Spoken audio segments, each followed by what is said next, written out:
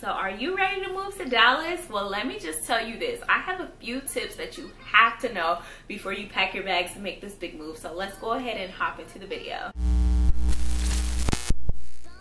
Hey guys, my name is Sierra and welcome to my channel. So today I'm going to be giving you guys 10 practical tips that are going to help make your move to Dallas like so much smoother, so much easier, and so much more, like you're going to be so much more prepared with these 10 tips. For me, moving to Dallas was kind of like a spur of the moment decision, and I really only had like 3 months to kind of do so. So I didn't have the time and opportunity to do all of this research, but now that I've been here about 2 years, I can help you guys make this move more of a smooth transition for you. So let's go ahead and hop into these tips. So first tip is going to be to research the city and neighborhood that you want to live in. And when I say research, I mean like do your research. First of all, understand the layout of the city.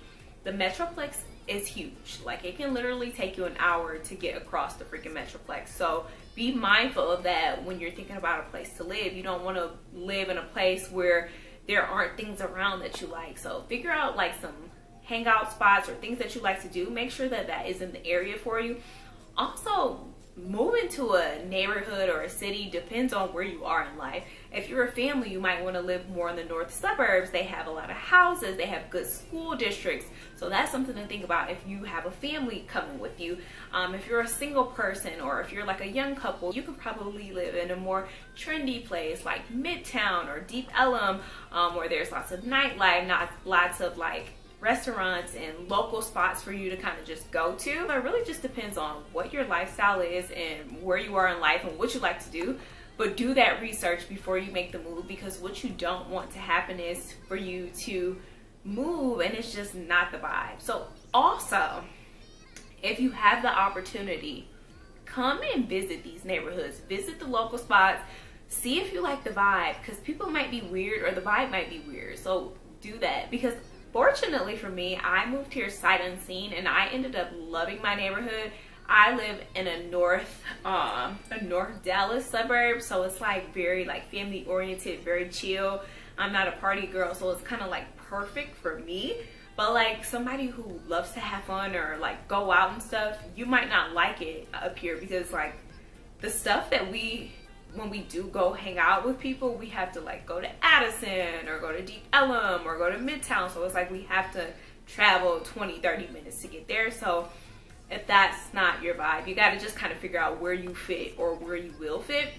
So tip number 2 is going to be compare the cost of living. So really look at like what the rent is here, what the utilities are, start to look at like groceries, transportation, things that you frequently spend money on. Look what the prices are kind of here, so you can do a cost analysis to figure out if the move actually makes sense. There are some cost of living calculators that I used before I made my big move. You need to know how much money you need to make to live comfortably here. So I will put those calculators on the screen because I don't know them off the top of my head, but it was a great resource and tool, especially when it came to negotiating a salary for my move here. And that takes me into my next point. Look at the job market and opportunities that are out there. Research what the going salary is in those areas, because a lot of times like you can make a lot more money by just simply moving your geographical location. Like Michigan is paying nothing in comparison to what you can make here, and they have huge companies here. They have Pepsi, they have Texas Instruments, they have Toyota. Like there are a lot of big companies here that are hiring, so don't sleep on it. Start to look for those opportunities, start to network for those opportunities. Get on LinkedIn, slide into recruiters' DMs. And it sounds like it's annoying or it's like cringe, but baby, one recruiter is going to see your stuff and your resume is going to end up on somebody's desk. That is what happened for me. When I tell you I went to the company that I wanted to work for, I found all the recruiters that worked there and I sent them all the same message. I'm looking to move to Dallas. Do you have any opportunities? Like, don't be like, closed mouths don't get fed. If you want the job, you have to hustle for it, honestly. I mean, if you really want something. And 2 would be to join like Facebook groups. So in Facebook groups, a lot of times they post opportunities to where you can honestly get a job, or not even just get a job, to where you can possibly meet people and start your networking a little bit early. So definitely start to think about those things. Tip number 4 is going to be figure out if you want to rent or you want to buy. I definitely say if you're moving by yourself or you're moving across the country, rent first, even though I know they say buying is the smarter decision, but I would say rent first just because like everything is so far away from here. You might move here and you're like, yeah, I don't really like this area that I'm in.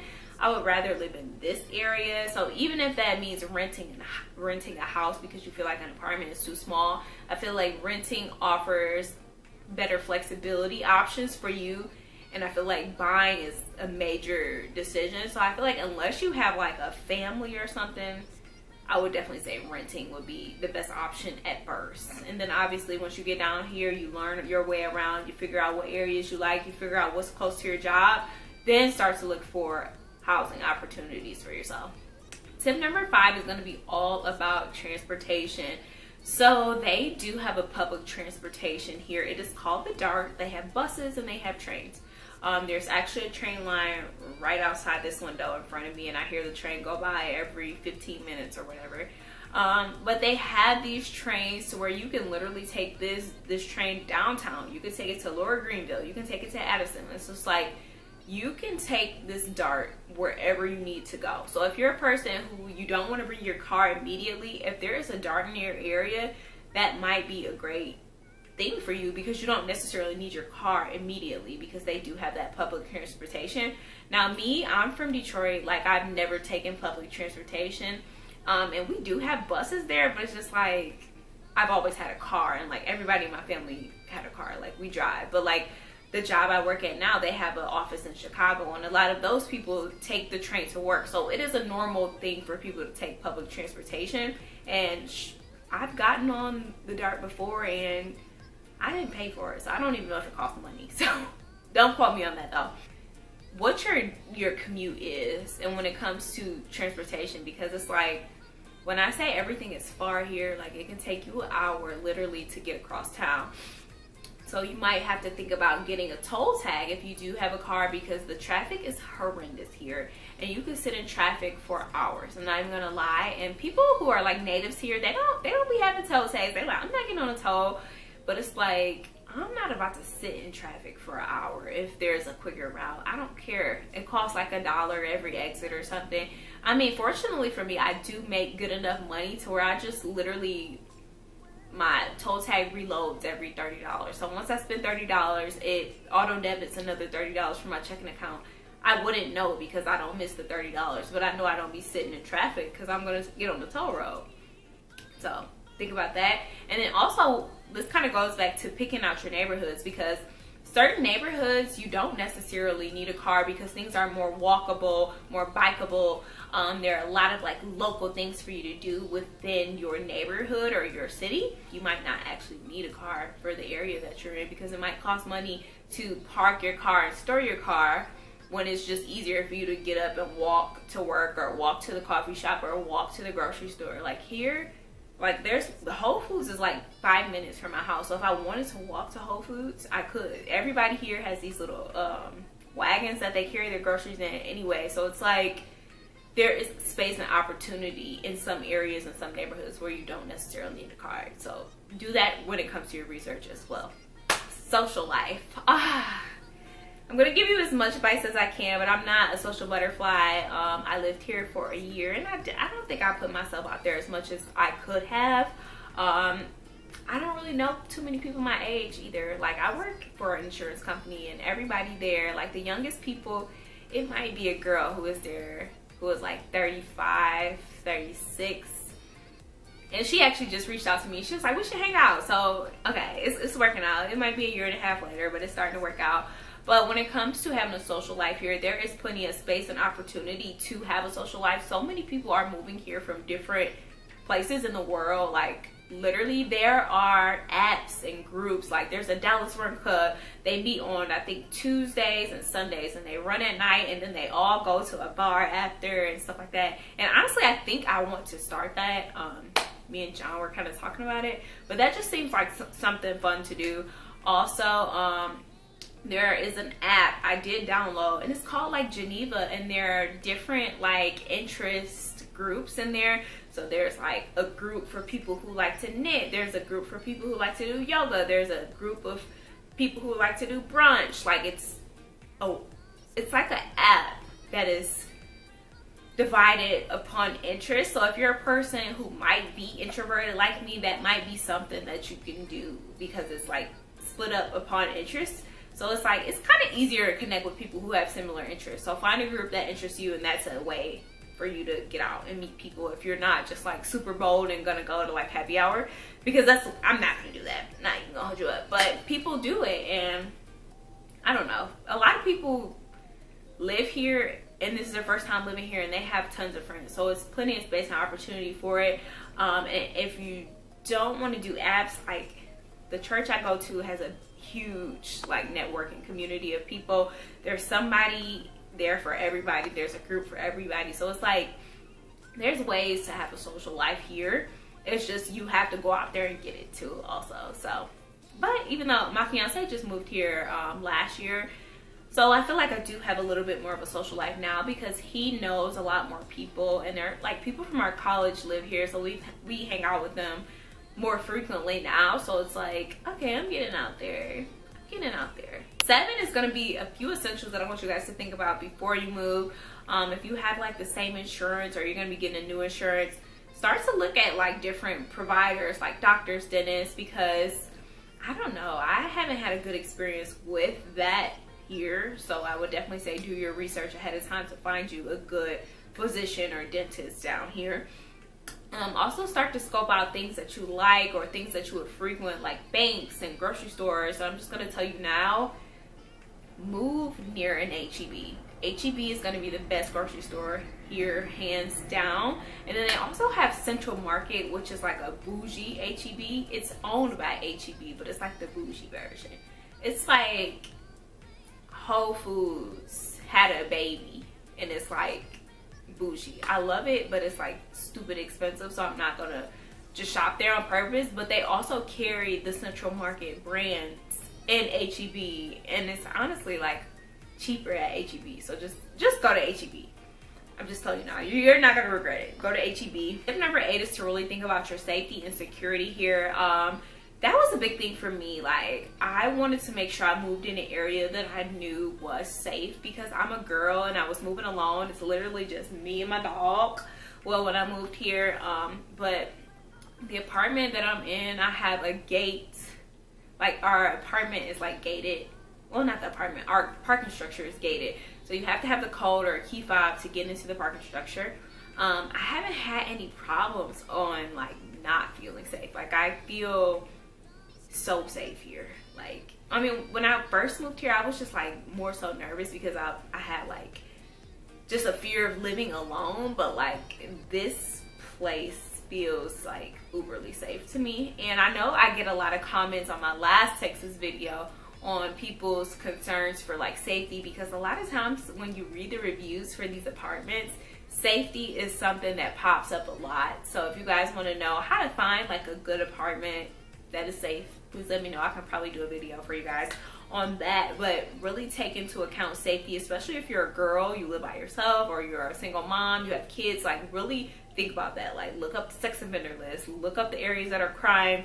Like, I mean, in any city you go to, there's gonna be crime, but do your extra precautions before moving, because you don't want to just move into like somebody else's ghetto. And I hate to say it like that, because people tell me all the time, like my fiance be like, you act like you're not from Detroit.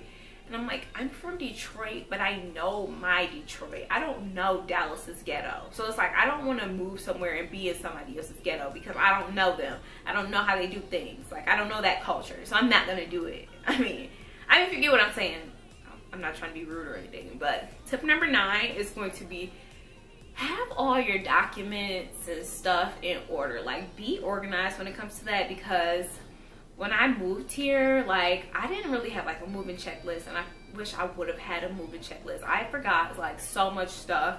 And luckily I still had my apartment for like 1 month, so my mom and my fiance, they cleaned it out. Some stuff is still in storage because my mom actually moved here, but she brought some stuff down here for me a few times. And then they cleaned up the apartment for me, but it would have been nice to have a checklist so I would have knew all these things before I moved. But I also like kind of moved at the spur of a moment kind of thing. So yeah.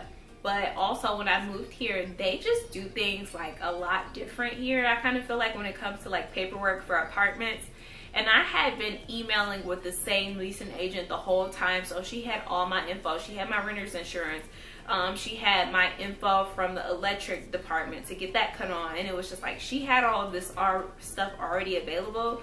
And it was, to my understanding, when I came in, I would get a tour and she would already have like everything ready for me to go, but she wasn't at work that day, and I got somebody else, and she was like so rude to me. She was like, you need this, you need that. And I'm like, I don't know what that is. Like, I moved here from Michigan, and like I just got here last night, and I feel like you're being very rude. And she's like, oh, I'm sorry, like, and kind of try to like clean it up. But it's like, just have all your paperwork in order and keep it in a safe space. And even when you get here and you get your lease, because sometimes an apartment would try you, so make sure you just have all your documentation in one place. Birth certificate, passport, social security card. Like, thank God John is here, because he is way more like organized than me, so he has all of my stuff like in a safe or whatever. But like, keep all of that stuff together, because you're gonna need to have your birth certificate, social security cards, especially like if you're going to a new job, they're gonna need that stuff for your I-9 stuff. So have all that stuff secure, organized, and ready to go. And the last tip, tip 10, my favorite tip of all: stay positive and be patient. Moving away from everything that you've ever known, moving away from family, that's gonna take a toll on your emotions. You're gonna be homesick. And it's just like, give yourself grace and time to get adjusted. Get adjusted to your new space. Get adjusted to your new city. Get adjusted to this new culture. Like, Texas is a whole culture within itself. Like, I don't even know if you can consider Texas America. Like, Texas is legit like its own country. So give yourself space and opportunity and grace to adapt to this new space and this new part of your life. It is a beautiful experience to be able to move off by yourself, move away from your comfort zone, move away from your friends, move away from your family. Sure, it can be a lonely and isolated experience, but this is an opportunity for you to go ghost and come out and blossom into something great. This is a space where nobody knows you. You can build up your network and be whoever you want to be here. Like, you don't have that scrutiny of like, oh, these people know me, I can't do this, I can't do that. There's space and opportunity for you here. So I just say, stay open, have an open mind. Something that I told myself the entire first year here. Well, I was pretty much sold when I got here. I never felt like I was moving back home, but I told myself before I actually moved here, the year is only a lease, Sierra. You do not have to stay here. This is not a permanent decision. You can always move back home. Like, I mean, with my mom moving here, it kind of made it weird to like move back home. But like, when I go back home, I stay at my dad's house. My bed is actually at my dad's house. So it's like, if I did not want to live here anymore, I could leave. It's not permanent. Like, don't think of it like end all be all. Like, you can do whatever you want in this life, but I say definitely go after it. Just do it.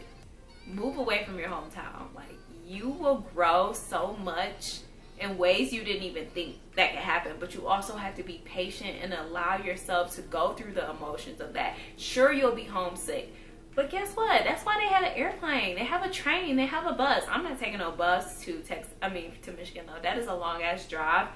I will hop on that 2.5 hour airplane ride, but like, budget in money so you can go home, or hell, tell your friends to come visit you. That's the thing. Like, people will be sad, like, oh, I want you to come back home, we miss you, but nobody ever will come visit you.